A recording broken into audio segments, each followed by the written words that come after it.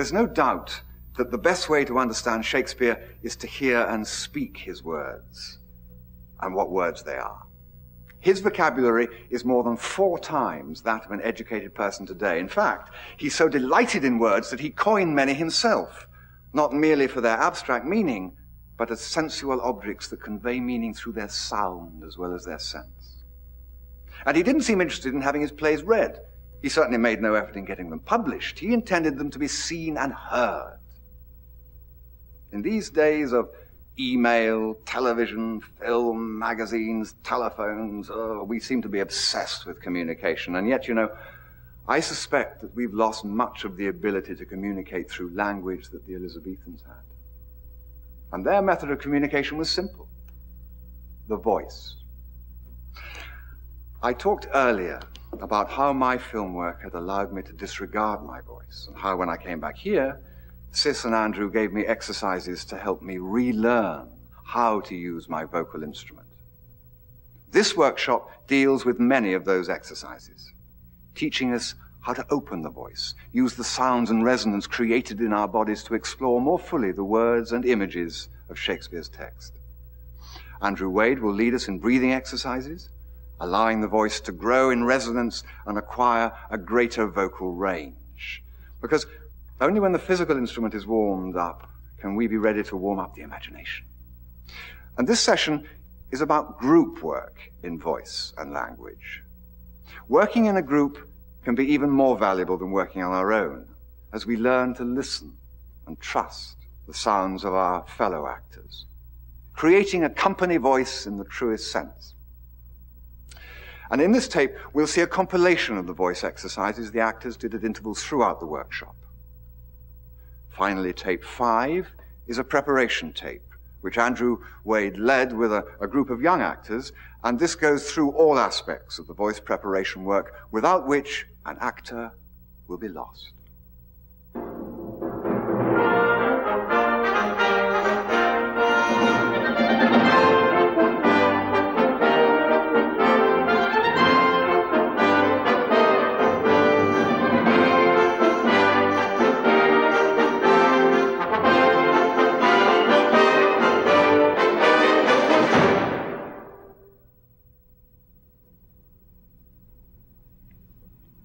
This tape is made up of the voice exercises which Andrew Wade and I did with the group during our 2 days together. Our focus was to be the text, discovering ways of working on Shakespeare's language, how to make that rich and often really extravagant imagery connect with us, connect with ourselves, with our spirit, yet feel truthful in today's world. And by this, to open up new meanings for ourselves and perhaps be surprised by them. But before we could focus on that work in detail, we needed to do some good, straightforward voice work so that everyone felt in touch with their own voice and ready to use it as fully as possible. And it was also important to work on a piece of text together, sharing that language round, hearing each other's rhythms, hearing each other's voices and resonance, and through this to become sensitive to each other's rhythm and sound. This takes time because it is to do with listening. And it is so valuable to work collectively on a piece of text in this way.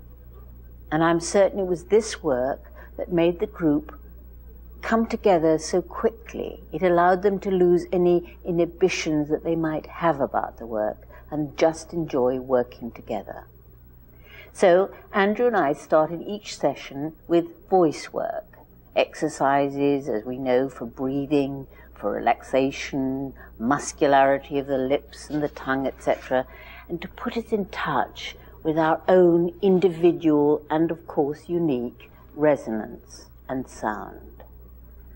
These exercises are regularly used in the Royal Shakespeare Company during rehearsals and before each performance. And I hope they will prove useful to you as a guide to your own preparation work. Okay, let's just take a few minutes just to focus on different parts and just to let go. Just first of all, very gently, just roll your head just slowly to one side and slowly back the other way. And then perhaps just once or twice, just very gently, just press your head back onto the floor so that you consciously feel the muscles tensing in the back of the neck, and then release them and just feel the difference. And just tune into the shoulders and just give them a little shake so you really feel them just easy on the floor, not gripping, not held. The actors are feeling their weight across the floor, their backs spread and their shoulders and neck relaxed. All this in preparation for the work on breathing. That moment of quiet, when you can focus on the breath, helps you to pinpoint exactly where the breath is coming from, and therefore where the voice is rooted. In this position, you will feel no pressure to work at the breath. You will just feel its impulse. Shoulder blades nice and easy, not gripping from inside. So your backs are long and wide. And then trying to keep as much of that sensation as you can while we just go through some breathing and sound work. Just bring the backs of your hands around to your lower ribs at the side, just where your rib cage bulges most.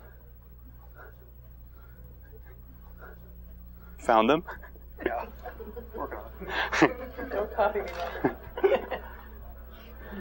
Good. And with the backs of your hands on those lower ribs, just whatever breath you've got in there at this moment in time, just sigh it right out to feel those ribs coming together. Go. And 10, go.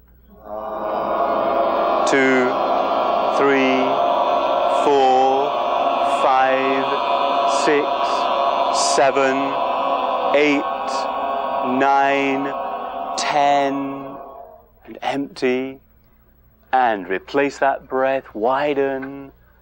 A little louder if you want to. Hey for 10, go. Breathing out slowly to the count of 10, not in order to practice control, but rather to stimulate the next breath, so that the ribs open out even more, yet without tensing the upper chest, neck and shoulders. Although we seldom need to use that much breath, it is essential that those lower ribs are able to move freely. For when the chest is free, it gives body and resonance to the voice. And then wait each time for that need to replace your breath, and perhaps in through the nose to stimulate the ribs, as you feel them opening out. Open the mouth quite wide and sigh all the breath out at the same time. Go. Empty. And wait for that need to replace your breath and widen your ribs out. Let it settle there a moment and hum for 10. Go. 2, 3, 4, 5, 6, 7, 8, 9, 10, and empty, and wait. Pop a hand onto your lower stomach so you can just be conscious of that breath reaching right down, and that breath starting the sound. If you put your hand down on your stomach, you will feel the muscles below the waist giving space to the diaphragm as you breathe in. This is where we want to feel the voice starting. We want to feel the voice sitting down and the breath touching the sound out. By this I mean you become aware of the breath starting the sound very smoothly, without any jerk. In modern texts we seldom need this extended breath, but in Shakespeare the thoughts are often very full and complex. If we break it up too much, we lose its essential energy and excitement. It also makes it harder to understand and be understood. Down, tongue tip vibrating a Z, go.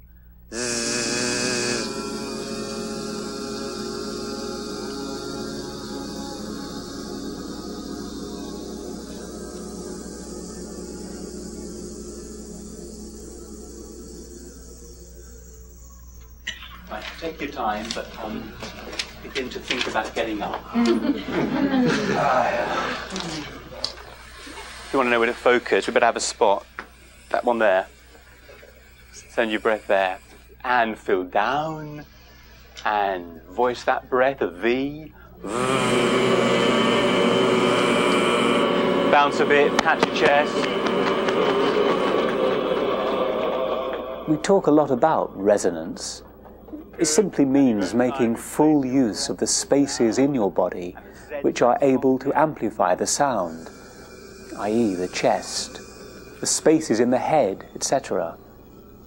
If you are properly relaxed and placing the voice, these spaces will add quality and resonance to the sound you make. Just to really feel those muscles. Good, and that breath. Good. Ba. Yeah. Not too loud. Just really feel the muscularity. Ba. And that vibration. Ba. Good. Bounce a bit if you feel the need to. I do. Yeah. Good. Okay. Just really find the shape every time. Ba. Yeah. Ma. Ma. Ma. Ma. Good. And send it to that spot. Ba. Boo. Boo. Boo. Bo. Mo. Mo. Ma. Pa. Pa. Ta. Z. Ja. La. Good. Bounce a bit. Good. Just make a megaphone with your hands around you, under your nose. Ba. Ba. Ma. Pa. Ma. Ga. Ga. Good, just find that vibration. Ga. Again, back of the tongue on the roof of the mouth. Ga. Ha. Good. Just make it with a little bit too much tension, so we get ga. Ah, yeah. And find it with your full resonance. Ga. So we're just rooting ourselves, yeah. Yeah, the sound's on your term, yeah, not on somebody else's, yeah. Ga. Yeah. Ga. We need to keep checking on the vibration of these voiced consonants. It is those consonants that help to keep the tone forward and enable the voice to carry through space. Also keep checking the resonance on the chest. Next to you, pat your chest, feel the resonance. Move up in pitch if it takes your fancy. Doesn't have to be literally. Good. Open to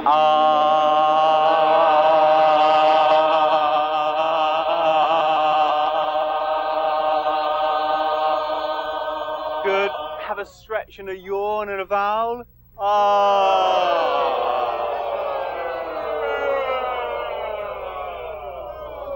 This work on the muscularity of the lips and tongue is vital. It is not about speaking well. What it does is give the actor the freedom to do what he or she wants with the words, to find their edge, their nuance, to place them lightly but specifically. This clarity of consonant is crucial when you are working in different spaces. For instance, in a large space, it is the edge, the vibration of the consonant, which is needed to carry through the space rather than increase volume. In a small studio space, it is this clarity which will define the thought and which will enable you to be heard while still keeping a sense of intimacy and quiet. All these exercises took time, of course, and you are seeing only a part of them, but they were central to the work. Now, let's see how these exercises can be put into practice on a piece of text. I've chosen a piece from Titus Andronicus, the speech where Titus tells us of the extremity of his grief when he learns what has happened to Lavinia, his daughter. She has had her tongue cut out and her hands cut off, and she is brought before him. He is desolated. Then into limits could I bind my woes, when heaven doth weep, doth not the earth o'erflow. If the winds rage see wax mad, threatening the welkin with his big swollen face. And wilt thou have a reason for this coil? I am the sea. Hark, how her sighs doth blow. She is the weeping welkin, I the earth. Then must my sea be moved with her sighs. Then must my earth with her continual tears become a deluge overflowed and drowned. For why my bowels cannot hide her woes, but like a drunkard must I vomit them. Then give me leave, for losers will have need to ease their stomachs with their bitter tongues. It's amazing, isn't it? Okay, just do very, very quietly what you were doing with Andrew earlier. But feel what I want you to do. I don't want which is fine, but I really want you to feel the muscular activity of it. So you over. Now, to convey this grief in the sounds, we need the language to relate physically to the feeling. That is to say, the weight of the words must somehow equal the weight of the grief. So we need to explore these sounds fully. Try to do that. Now just read this one more time. Really feel those vibrations. Okay. If there were reason for these miseries, then into limits. Sorry. So into what? Limits. Could I bind my woes? When heaven. Sorry. When what? When heaven doth weep, doth not the earth o'erflow.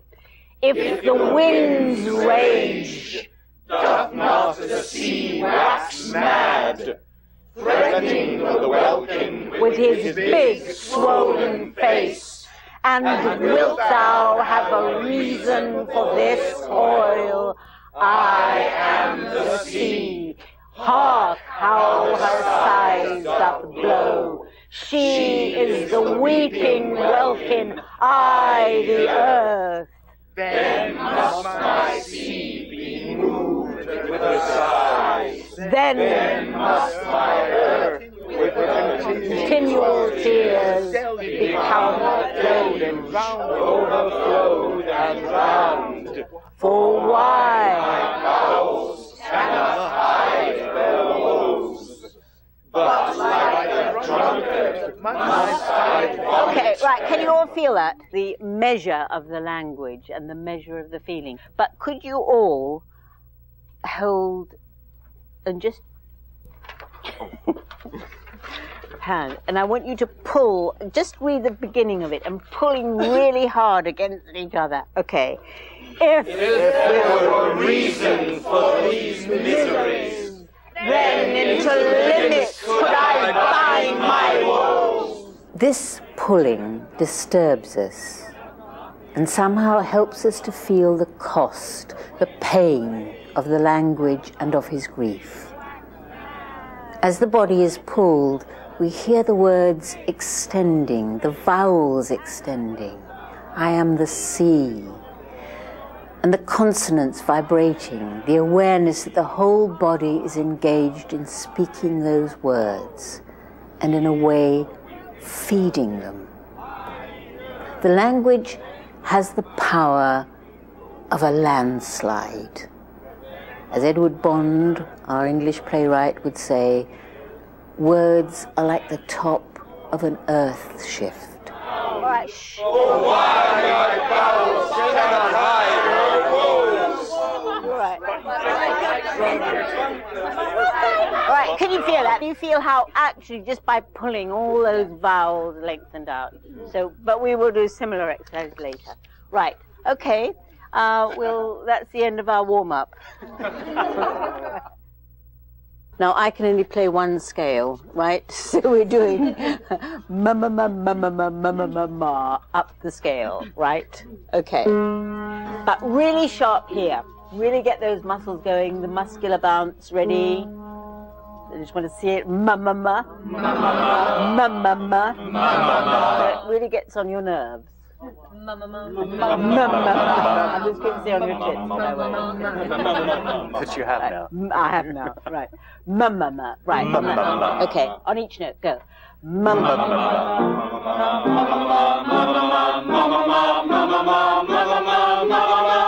could I just say, attend to each m? It was a bit and I want each one, okay? Right, go. And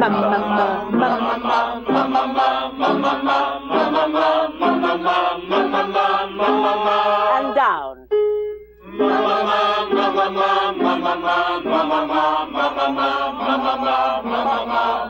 Brilliant. Okay, could you feel it? It went a bit loose at the end, right? But we won't do it again, but don't let that happen again. Now I want to do ma on each note, all right? So keep that sharp, ready? And that vowel very open. Are you breathing properly? Right, go. Ma. Right? Ma. Right? This is an exercise I'm rather fond of, though it's a little bit mad and it's quite hard to explain the reasons for it. But you have to feel it. As you do it, you feel the benefit through your bodies. Right? On to O.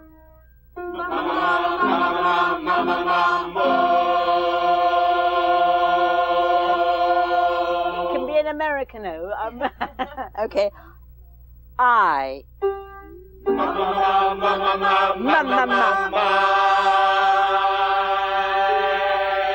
And E.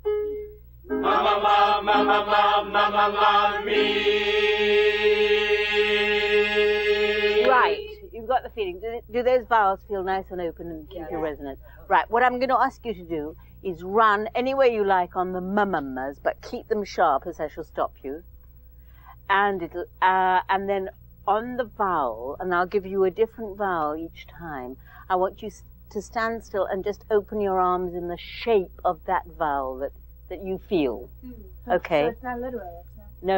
No, not literal. No, absolutely not. It's very, I don't know, experiential. I don't know what the word is. Okay. Right, but I just want, okay. So, can we do that now, right? Start, keep those M's going. We'll start with, you mustn't enjoy it. Try it. Start with R, right? But run any way you like. Go.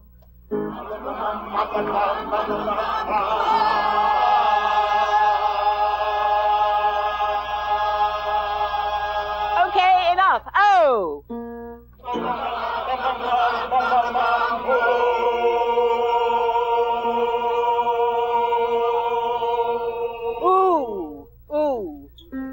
First running and finding the vibration of the M sound on our lips, so you feel that vibration, and then being still and singing the vowel sounds to discover an open shape for it in your body.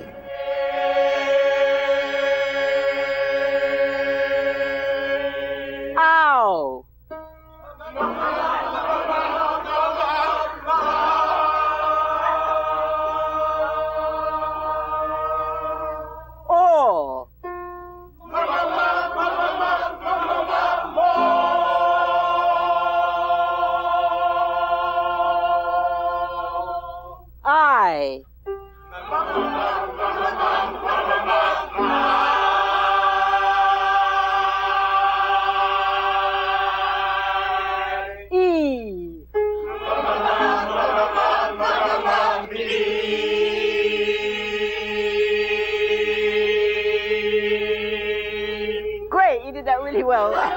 It's quite liberating, actually. Is it liberating?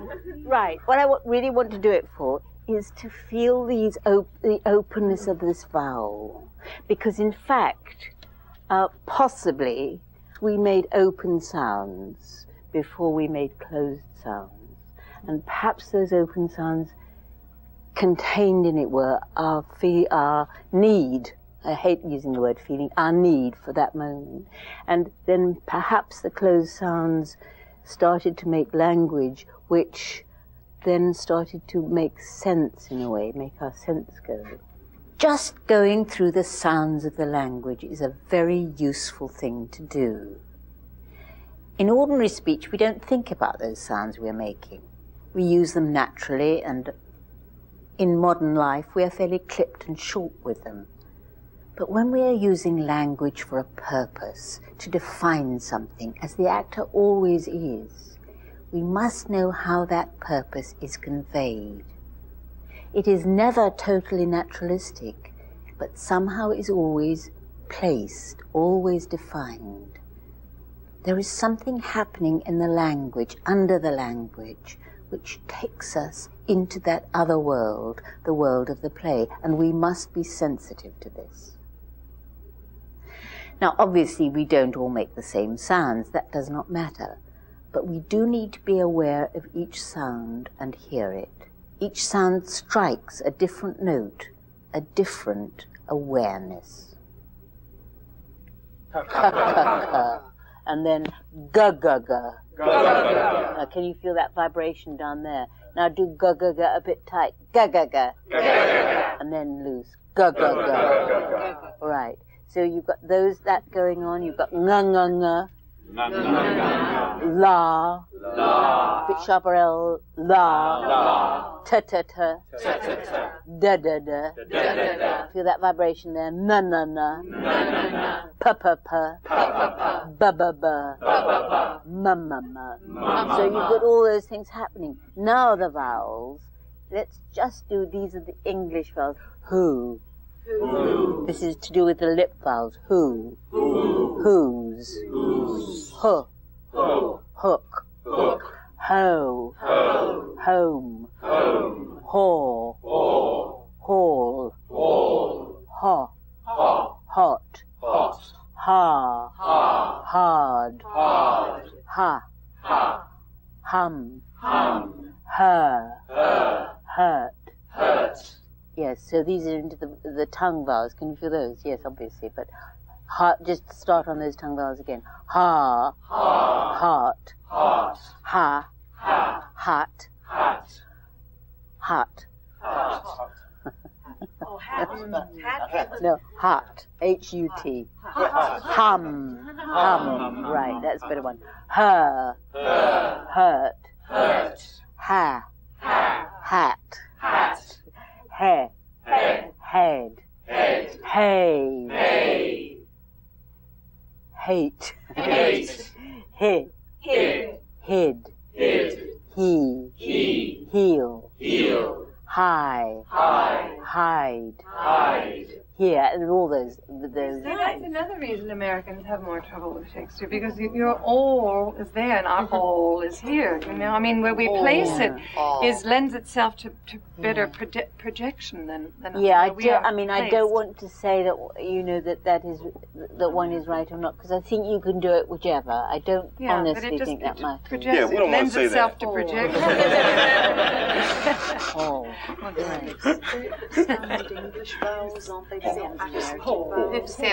No, you see, the point is, I've just said received pronunciation, standard English vowels, as Cathy has rightly pointed out.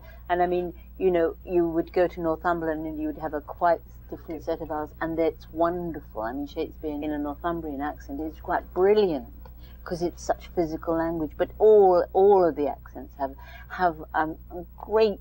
I just love things in accents. There's a wonderful company in the UK now, Yorkshire, which is doing Shakespeare with Yorkshire, in a Yorkshire dialect. And is that a hard R in Yorkshire? No, not in Yorkshire. I mean, and certainly in Shakespeare's time, you know, war was war. I mean, John Barton, if you've seen his tapes, you will know from that.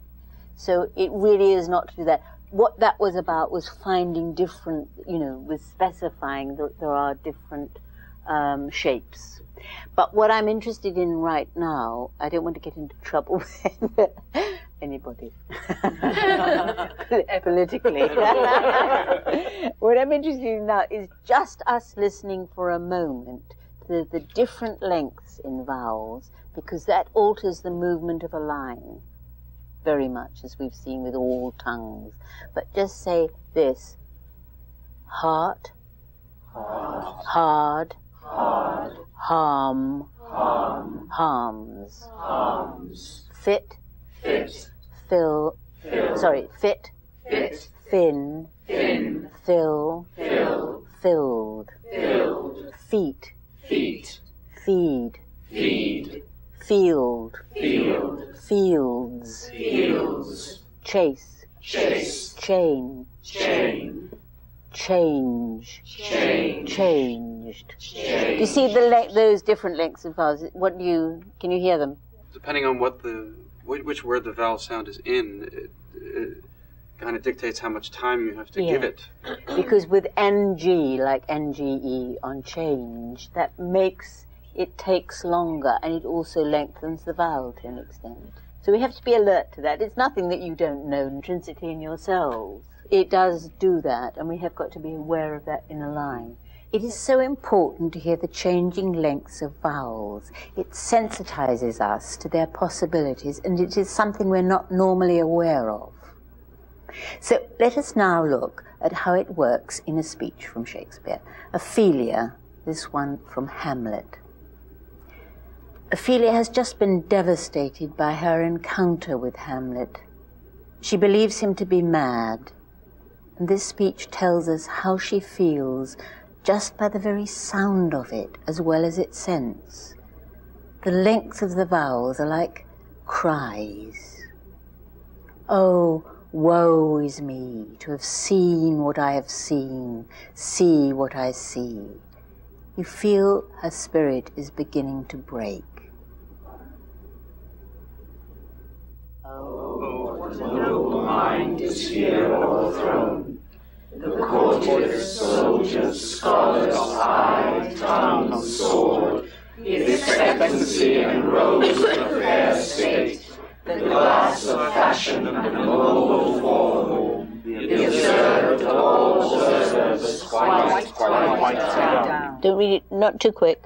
Go. I. Of ladies most deject and wretched, that sucked the honey of his music vows, now see that noble and most sovereign reason, like sweet bells jangled out of time and harsh, that unmatched form and feature of blown youth, blasted with ecstasy. Oh, woe is me, to have seen what I have seen, see what I see. Right, let's just very lightly beat it through metrically. This is a particularly good one to do it on, right? So it's a what, a no, mind is here o'erthrown. The courtiers, soldiers, scholars, eye, tongue, sword, expectancy and rose of the fair state, the glass. I just want to remind us of the beat that is going on underneath, that iambic pentameter, ti-tum, ti-tum, ti-tum, ti-tum, ti-tum, and how, when the sense stress breaks with the meter stress, just how startling and dramatic this makes it. Now see that noble and most sovereign reason, like sweet bells jangled out of time and harsh, that unmatched form and feature of blown youth, blasted with, you can't, it's got to be blasted, isn't it? It's like she has actually been hit by lightning and is split down the middle. Because if it's fairly regular, obviously, you know, there's a lot of negotiation to go on in those things, like the courtiers, soldiers, scholars, eye, tongue, sword, so you can be quite quick over one bit, but it actually is not too irregular until you get that sound blasted with ecstasy, and it's like that. Now, what I'd like us to do now is something really difficult, and that is, as though you're going to speak it, which we have done all through, as though you're doing that, but in fact only verbalize the vowel sounds. So it's like this. If you get lost, don't worry, but it will be like O, or O, or I, ear, or O. All right, just take it in your own way. Fill down. Go. O, O, or I, or O. I, or A, O. Listen to how the very sound of the vowels underpins the emotions involved. She is alone. They are a cry for someone to listen. O, or A, O, or E, O, O, E, or E, or I, E, or I. Like being a deaf person, speaking, the deaf speak that way. Yes. Because they go for the vowel sounds. Oh, yes. That's amazing what deaf people do. It is all there, isn't it? Woe is me. And it's not that we, emphasize that, but it's well worth knowing that that's under there in that language. The last line really rips your heart out. It's horrible, isn't it? Because it's someone desperately trying to communicate, and the last one is, she is alone. She says, see what I see, but other people can't. You can't see through somebody else's eyes. It's like. Do you put this to other speeches, like with this kind of exercise? You can. Oh, absolutely. I mean, you have to try the exercises and everything. Some exercises work better for some things and release, but on the whole, they work for all. But you just have to make choices. Now to the speech of the player king from Hamlet.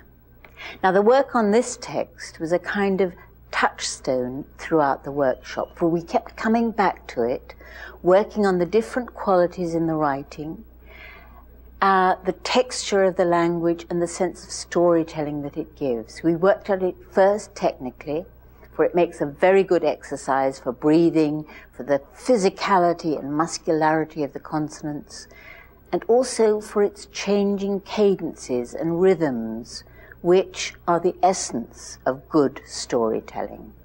Let's read the first part all the way through, and then we will just break up the second part and see what we find from it, quite quietly.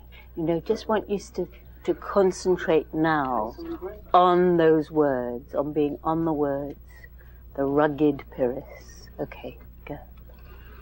The rugged Pyrrhus, he whose sable arms black as his purpose did the night resemble. Okay, I'm not quite satisfied, okay? Just feel that feel the vibration on that. Rugged. I want to feel that G, rugged. Pyrrhus. He whose, it's got a zona whose sable arms. But B is also an active sound. Sable arms, black as his purpose. Did the night resemble what? Resemble. Yeah, don't shout at me. I just want to feel these things. Did the night resemble? When he lay couched on the ominous, on the what horse? Ominous. This is your energy here. This is the physicality. You could run around, but I want it here. When he lay, go. When he lay couched on the ominous horse, hath now this red and black. Sorry, this dread. No, hang on, dread. I want to feel that word. This red and black complexion smeared with heraldry more dismal, head to foot. Now is he total fool, horribly tricked with blood of fathers, mothers, daughters, sons, baked with the parching streets that lend a tyrannous and a damned light to their lord's murder. Roasted in wrath and fire, and thus o'ersized with coagulate gore, with eyes like carbuncles, the hellish Pyrrhus, old grandsire Priam seeks. Yeah, I'm honestly not advocating overdoing it, but sometimes you have to do that first to feel that muscularity there. Could you feel it? Now tell the story with that. But just try and feel that you've got the breath. Try and feel that you're doing it through there without exaggerating now, quite quietly. Go. The rugged Pyrrhus, He whose sable arms, black as his face, did the knight resemble when he lay couched in the ominous horse, hath now this dread and black complexion smeared with heraldry more dismal. Head to foot, now is he total ghouls, horribly tricked with blood of fathers, mothers, daughters, sons, baked and pasted with the parching streets that lend a tyrannous and a damned light to their lord's murder, roasted in wrath and fire, thus orsized with coagulate gore, with eyes like carbuncles, the hellish Pyrrhus, old grandsire Priam seeks. And Polonius says, "For God, well spoken with good accent and good discretion." That's quite important because he's on the other side. Can we just take it through, just break it up into points of where to breathe and just see what actually that opens up? But just before we do that, just to connect back with our breath, can you just sort of get comfortable and sit and just rock a little bit to free yourselves? Okay, and then just in your own time, just rock back a little bit as you let a breath in and just out through an F. Go.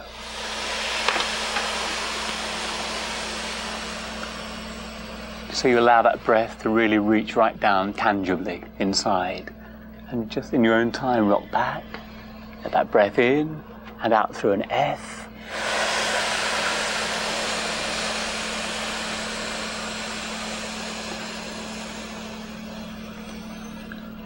And just once more, just rock back. And with that breath out through an F.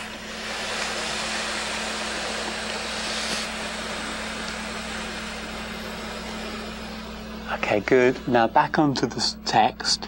Just take a breath in, fill down, and can we speak down to dismal on one breath? Okay, go.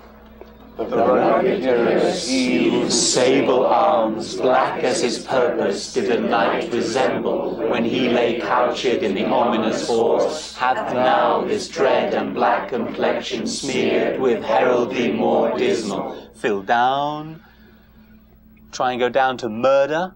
Go. Head to foot, now is he total ghouls, horribly tricked with blood of fathers, mothers, daughters, sons, baked and impasted with the parching streets that lend a tyrannous and a damned light to their lord's murder. Fill down to the end. Go. Roasted in wrath and fire, and thus orsized with coagulate gore, with eyes like carbuncles, the hellish Pyrrhus, old grandsire Priam seeks. Rest. Pretty good, actually. Did anybody cheat? Yeah. Yeah. I cheated once. It was surprising to me. Yeah? Good. I mean, I thought, oh, I'll never get there, and then I was out by the end.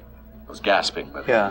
But that's partly because you don't know the sense of it, right, and you're not sure about how long it is. Yeah. Yeah, but I think that I use more breath than I need to. A lot well, of the that time. is the habit of speech now, isn't it? It's the mode of speech to take little breaths, Right. in fact, and with writing now. Whereas, in fact, if you had to sing this, you could all sing this. Do you see what I mean?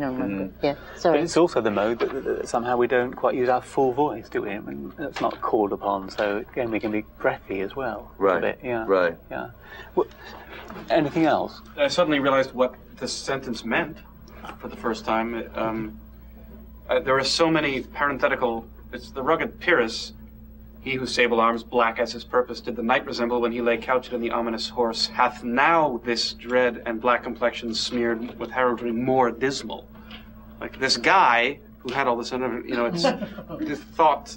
If you break up the thought with a breath, it actually gets more complex. That's the baseline, isn't it? Yeah. How the breath actually does affect the thought. Yeah.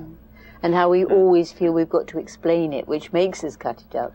Right. Often. We stopped at each full stop, right? Would you ever say that's? I know there is no rule, but is it a place to start when looking at breath? I think yes, to look at a whole clump of thought in inverted commas, that would make sense, probably, wouldn't it? Mm-hmm. Yeah. Should we stand up and do it? Yeah.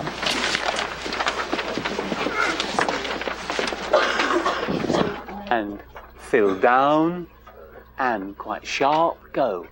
The rugged Pyrrhus, he who Hang on, can just start a little bit quiet. Don't start too ready. Just let yourselves get in. The rugged Pyrrhus. Start a bit quieter, I think. Okay. Fill down, and.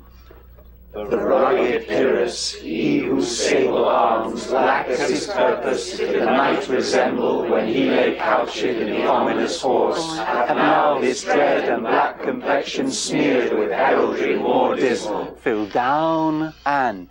Head to foot, now is he total ghouls, horridly tricked with blood of fathers, mothers, daughters, sons, baked and impasted with the parching streets that lend a tyrannous and damned light to their lord's murder. Fill down, roasted in wrath and fire, and thus all-sized with coagulate gore, with eyes like carbuncles, the hellish Pyrrhus, old grandsire Priam seeks. Okay, great. Just sit down for a minute. Let's just take it again and just break it up for potential breathing points and just see what that brings up. Just before we do that, can we just locate our breath actively? So if you're sitting comfortably, just rock a little bit. Good. And then just gently rock back. So you just feel your weight. And then just come forwards. Shoulders free. Note to myself. Good. And this time as you just rock back, just allow your breath just to drop in. So just fill down with your breath, really right inside, and then just out through an F as you come forwards. Just easy. Just to feel that channel of breath coming through you and going on and out. And just repeat that in your own time. Just rock back, feel your weight. And out with the breath.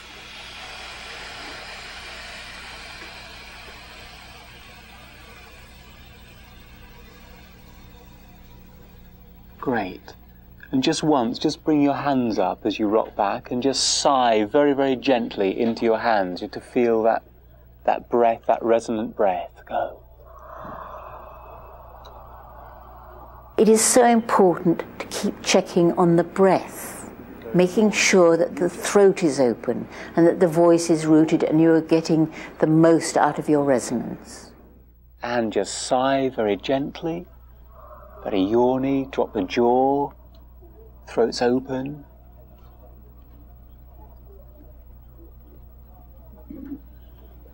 Good, and just once more, fill down and out through an F, quite active.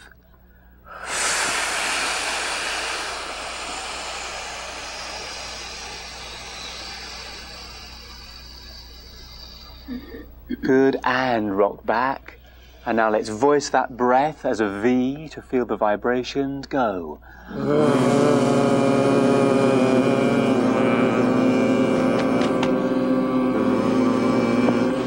Feel the lips buzzing.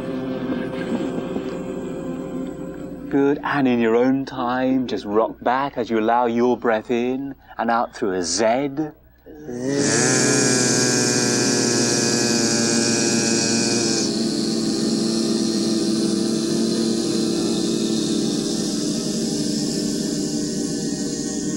Good, and just one more. Fill down with your breath and a voiced TH. So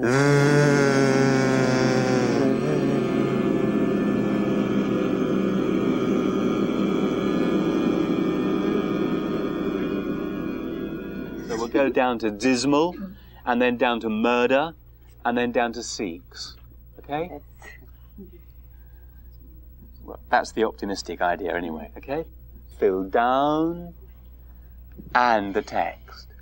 The rugged Pyrrhus, he whose sable arms, black as his purpose, did the night resemble, when he lay couched in the ominous horse, hath now this dread and black complexion smeared with heraldry more dismal. Fill down, and head to foot, now is he total ghouls, horridly tricked with blood of fathers, mothers, daughters, sons, baked and impasted with the parching streets that lend a tyrannous and a damned light to their lord's murder. Fill down, roasted in wrath and fire, and thus o'er-sized with coagulate gore, with eyes like carbuncles, the hellish Pyrrhus, old grandsire Priam seeks. And replace your breath.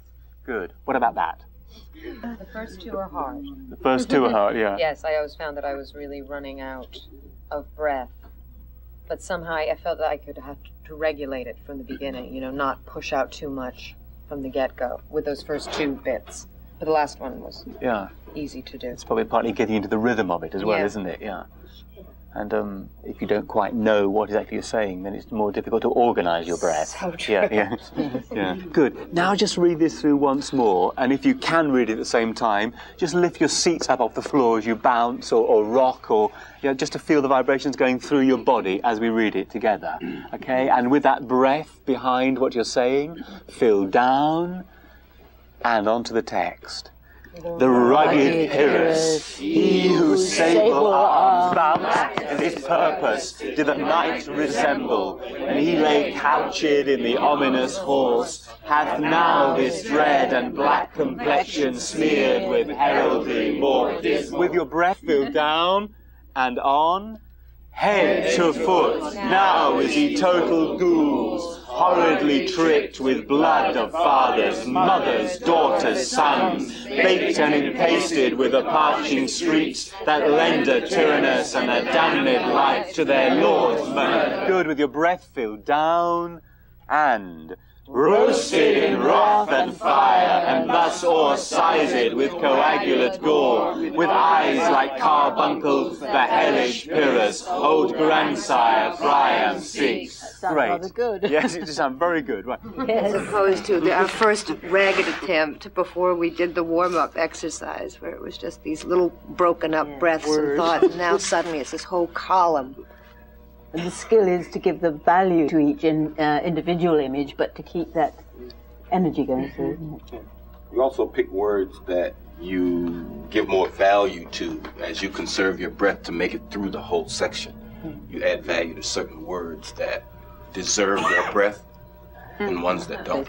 Yeah, great. Should we do it once more standing up? If you want to jump for your breath, or swing the arms, or walk around the room, or just do it still, up to you. Let's do it once more. Is that okay? Right, good. So, in your own time, off you go.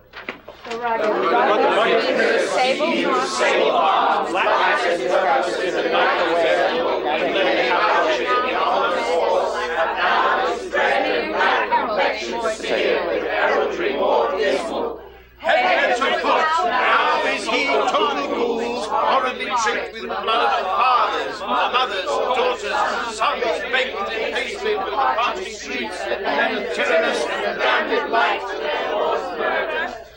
Roasted in wrath and fire, and thus o'er-sized with coagulate eyes on and hellish Pyrrhus, old grandsire Priam seeks.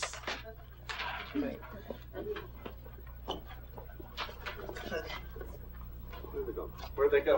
We're here. We've gone and left you. We've left. That's brilliant. Yeah, that's really good. Yeah, did that feel good though? Yeah. You see, when you make movement, it's very freeing, isn't it? Because you then get the breath in naturally, basically. I noticed with everybody reading together, when we first started doing it, I thought, boy, this is, I'm not getting it just sort of seems like noise to me. And I don't know if Claire said, someone said that it kind of gives you the freedom actually to do ridiculous things that you'd be terrified to do if you were reading it alone. Yes. And I noticed after jumping goes down, people started like doing this while they were reading. It's wonderful. It allows you just to, yes, as you say, go with the language. And now for the story. There is such pleasure in being told a story, for there is something in all of us that responds to the suspense in the language, the sounds, the richness. And the actor needs to be aware of this and to practice it. For in one way or another, he or she is always telling a story. Let's sit down a minute. His antique sword lies where it falls. Unequal matched, Pyrrhus at Priam drives, in rage strikes wide, but with the whiff and wind of his fell sword, the unnerved father falls. Then senseless Ilium, seeming to feel this blow, with flaming tops stoops to his base, and with a hideous crash takes prisoner Pyrrhus' ear. For lo, his sword, which was declining on the milky head of Reverend Priam, seemed in the air to stick, so as a tainted tyrant Pyrrhus stood, and like a neutral to his will and matter, did nothing. But as we often see against some storm, a silence in the heavens, the rack stands still, the bold wind speechless, and the orb below as hushed as death. Anon the dreadful thunder doth rend the region, so after Pyrrhus' pause, aroused vengeance sets him new work. And never did the Cyclops' hammers fall on Mars' armor, forged for proof in turn, with less remorse than Pyrrhus' bleeding sword now falls on Priam. Out, out, thou strumpet fortune! All you gods in general sinner, take away her power. Break all the spokes and fellies from the wheel, and bowl the round nave down the hill of heaven as low as to the fiends. Okay, so what about that? This is too long. Appropriate. This is too long. It shall be the barbers in your beard. Those half lines really do fall graciously. There's such emphasis. Yes. It's like Pyrrhus stalking. Yes, brilliant. Just like that. Yes. That, but I just feel the momentum. When his Trellis explained this all to me, I had no idea what most of it meant until he worked line by line through. But when his ear is nicked, when he's nicked, and that moment of stillness as the storm gathers, and it's just suddenly it all changes, and there's this flow of this gathering storm, and that horrible, hideous silence before the funnel cloud descends. It's almost like a play-by-play. Yeah. You know, when you're listening to a fight or watching a football game, describing all this stuff, and you're going, yeah. And I mean, it's very extravagant language, but it's no more that's happening any day now. Why I wanted to do this is that it is a piece of primitive storytelling, really, rather than something totally connected with character. Each actor now takes a line and finds its energy and excitement by doing a number of things with it. First, running.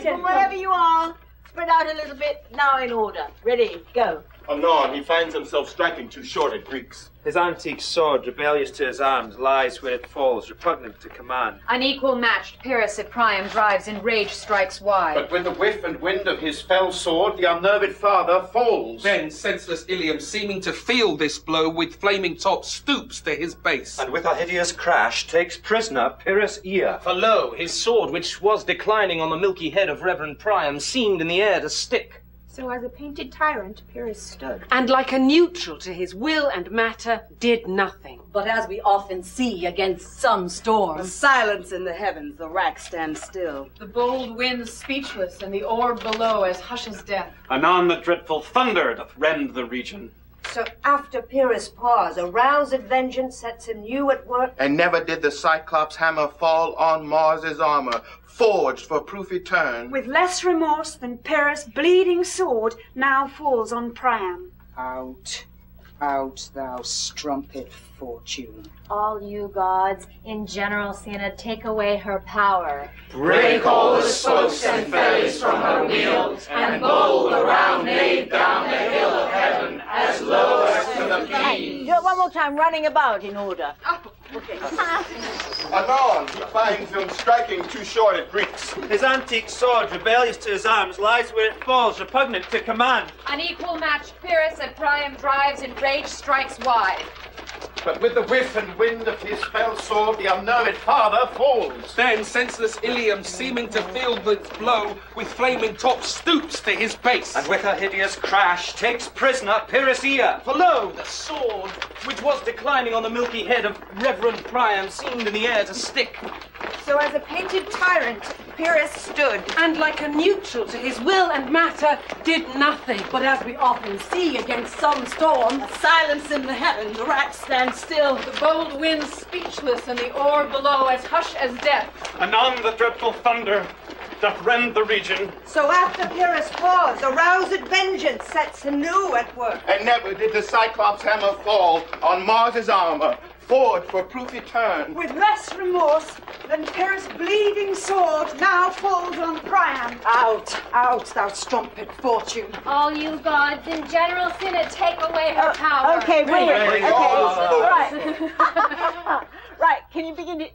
Right, do you want to, are you sort of getting a bit familiar with it? It's a bit, we're doing it rather quickly. Right. What I would quite like to do is just enjoy it, okay? And just enjoy it.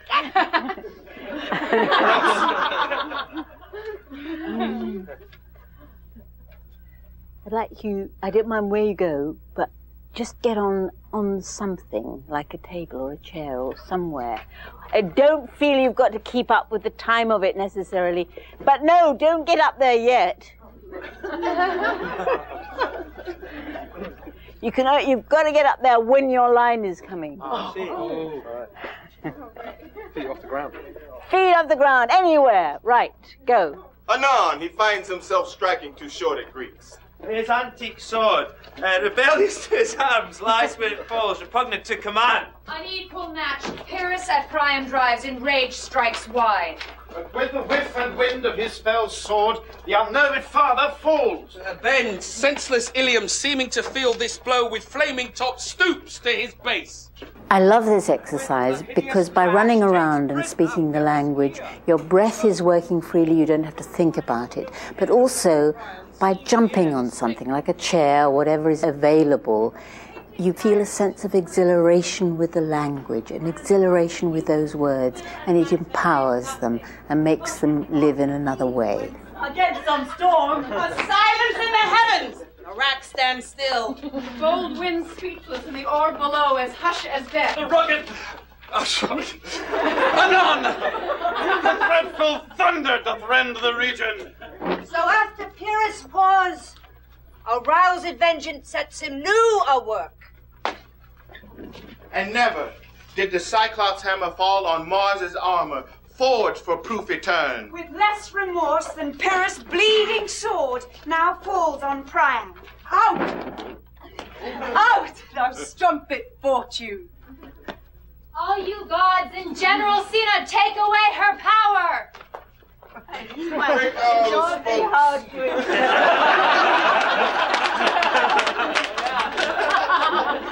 Thrill, excitement. Really, because we don't have a chance to do that very often, do we? Yeah. Made you listen to it. Yeah, and it gives each line a sense of importance in terms of moving the story along. It also fills the space literally. I mean, you couldn't do that totally, but to have thought that this is the space you're filling every... Yeah, brilliant. You had to find it. Yes. When you didn't know where the person was. Because it's telling a story, we don't have the obligation of what are we supposed to feel. Oh, brilliant. Yes, very, very good. Is not dropping the ball. All right. Yes. Well, don't worry too much, but, do it one more time like that, and you can make a gesture. If you don't get up on something, it doesn't matter, but make a big gesture, whatever. Okay. Anon, he finds himself striking too short at Greeks. His antique sword, rebellious to his arm, lies where it falls, repugnant to command. Unequal match, Pyrrhus at Priam drives, in rage strikes wide. But with the whiff and wind of his fell sword, the unnerved father falls. Then senseless Ilium, seeming to feel this blow, with flaming top stoops to his base. And with a hideous crash, takes prisoner Pyrrhisia. Oh, no! His sword, which was declining on the milky head of Reverend Priam, seemed in the air to stick. So as a painted tyrant, Pyrrhus stood. And like a neutral to his will and matter, did nothing. But as we often see against some storm. A silence in the heaven. The rack stands still. The bold wind speechless and the orb below as hush as death. Anon, the dreadful thunder doth rend the region. So after Pyrrhus' pause, aroused vengeance sets him new a work. And never did the Cyclops hammer fall on Mars's armor, forged for proof etern. With less remorse than Pyrrhus' bleeding sword now unfolds on Priam. Out! Out! Thou strumpet fortune! All you gods in general sin, take away her power. Break all the spokes and bellies from her wheel, and bowl around me down the hill of heaven, as low as to the Pleiades. Brilliant. Is that beginning to feel good? And the meaning becomes clear, doesn't it, as you do it? Does it? Yeah. Hopefully. Because don't ask me what it means. And it didn't seem so long. Which is really all that matters, isn't it? I mean, basically. Right, now we're going to really be serious with it. No, not serious, not too serious. But I want us to get into a circle. And just take your time. You're telling this story now. Sort of rather quickly got through it. But telling the story, you can make any gesture you like, but into the circle. It can be loud, it can be quiet, whatever you like, but find your image. Just mutter it through once, quite quickly. Just very quietly, and on he finds him. No, he finds himself striking short at Greeks. Antique sword rebellious to his arms lies where it falls, repugnant to command. Unequal matched Paris at Priam drives in rage strikes wide. But with the whiff and wind of his fell sword, the unnerved father fall. Then, senseless Ilium, seeming to feel this blow with flaming top, stoops to his base. And with a hideous crash, takes prisoner Pyrrhus' ear. For lo, his sword, which was declining on the milky head of Reverend Priam, seemed in the air to stick. So as a painted tyrant, Pyrrhus stood. And like a neutral to his will and matter, did nothing. But as we often see against some storm, a silence in the heavens, a rack stands still. The bold wind speechless, and the orb below as hush as death. Anon, the dreadful thunder doth rend the region. So after Pyrrhus' pause, aroused vengeance sets him new at work. And never did the Cyclops hammer fall on Mars's armor, forged for proof etern. With less remorse than Pyrrhus' bleeding sword now falls on Priam.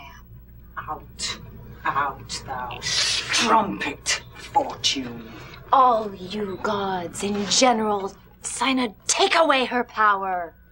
Break all the spokes and fellies from her wheel, and bowl the round nave down the hill of heaven, as low as to the fiends. Can you begin to hear this story evolving now? It's wonderful. Come into the middle. When it gets to anon, he finds him. You can do anything you like into the middle. Telling the story, you can be quiet, loud, make a gesture, not make a gesture, it doesn't matter. Right, go. The rugged Pyrrhus. No, it's a bit careless. Just get into this story through the words. Breathe, go. The rugged Pyrrhus. He whose sable arm blackest did the night resemble when he lay couched in the ominous horse, hath now this red and black complexion smeared with heraldry more dismal. Head to foot, now is his total ghouls, horribly tricked with blood of fathers, mothers, daughters, sons, baked and empasted with the parching streets that led to Pyrrhus and the damned light to their lord's murder, roasted in wrath and fire, and thus sore-sized with coagulate gore, with eyes like carbuncles, the hellish Pyrrhus, old grandsire Priam seeks. For God, my lord, well spoken, with good accent and good expression. Anon, he finds him striking too short at Greeks. His antique sword rebellious to his arms, lies where it falls, repugnant to command. Unequal matched. Pyrrhus at Priam drives, enraged, strikes wide. But with the whiff and wind of his fell sword, the unnerved father falls! Senseless Ilium, seeming to feel this blow with flaming top, stoops to his base. With a hideous crash, takes prisoner Pyrrhus ear. For lo, his sword, which was declining on the milky head of Reverend Priam, seemed in the air to stick. So as a painted tyrant, Pyrrhus stood. And like a neutral to his will and matter, did nothing. But as we often see against some storm, a silence in the heavens, a rack stands still. The bold winds speechless, and the orb below as hush as death. Anon the dreadful thunder doth rend the region. So after Pyrrhus' pause, a roused vengeance sets him new at work. And never did the Cyclops hammer fall on Mars's armor, forged with proof etern. With less remorse than Pyrrhus' bleeding sword now falls on Priam. Out, out, thou strumpet fortune. All you gods in general synod, take away her power! Break all the spokes and fellies from her wheel, and blow the round nave down the hill of heaven as low as to the fiends. Now, into the last part of the Player King. As I've said, this is a primitive piece of storytelling, which appeals to us all, I think. And what is interesting is how the structure and sound of the language, its spaces and rhythms and cadences, can lift the meaning through, so we get not only its logical sense, but its underlying spirit and emotion. You began to feel the storytelling of the earlier part, didn't you? That it has a kind of music to it, yes? Now I want us to find this music here. It has that muscularity, that sort of aggression in the language, right? But I want us to find a music to it. I might kind of conduct you a bit. Right. I might conduct you a bit. But I don't really approve of that. I don't really... I don't like my... But I'm going to do it. Do it. But I don't like myself for doing it. All right. Okay. But who, woe, had seen the mobile queen run barefoot up and down, threatening the flames with bison rune, a clout upon that head where late the diadem stood, and for a robe about her lank and all o'er-teeming boys, a blanket in the alarm of fear caught up. Who this has seen, with tongue in venom steeped, 'gainst fortune's state would treason have pronounced.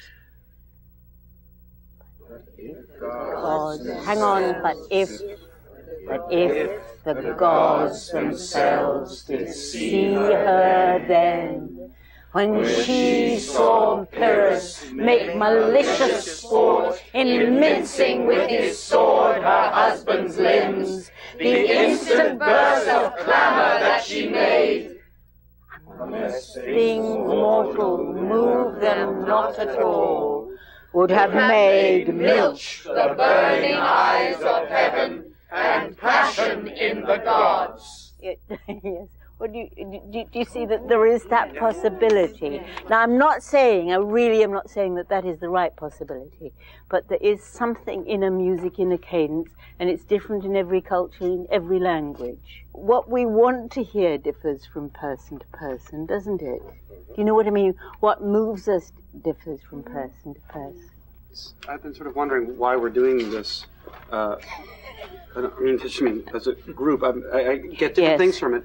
And this time I really, for the first time, thought, oh, wow, this is, by erasing individual worries of character, by telling a story as a group, it's, of course, at first it's really muddled and confusing, but as we know now that when we go back to the stuff we now really know well together, it's really starting to have a form, and I'm realizing that the words themselves, the story in itself, the story is sort of valid unto itself without forcing a character onto it. Just telling this story is the character in a way. You also, when we get very close together and we're getting more familiar, it's more like one voice than we. And then you start to physically feel the power of that one voice. It just goes through your body. Exactly. Then, of course, you must all go away and do it for yourselves. And it is a one person, it is a one person telling. But the only way we can reach that at the moment, and I think actually the only way anyway, even if we had more time, it's very freeing, as somebody said yesterday, or several people said yesterday, to do things together. Because you would never want to do what I just told you to do. And really not enough work is so often done on that when you're rehearsing a play, is it? That collective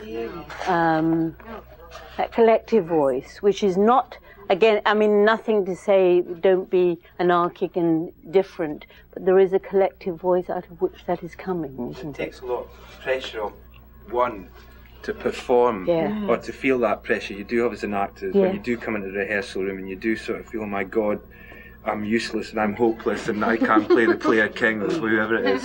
And if you did it all together, it just takes that responsibility off you. And you actually find the story of the speech together as collectively. And then you go off on your own way because, I think when I first, as we said it out loud, it just seemed so melodramatic in its primitive storytelling. But as the story became a prominent thing, it was no longer it was no longer melodramatic. Great. Right, shall we break it there then? That's great. Thank you very much indeed.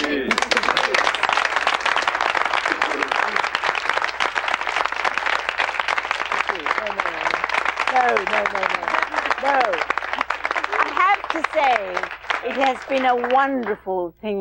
You've contributed so much. I mean, so much has happened, and it's been so enlightening from all sorts of, for me as well. I think it's been terrific.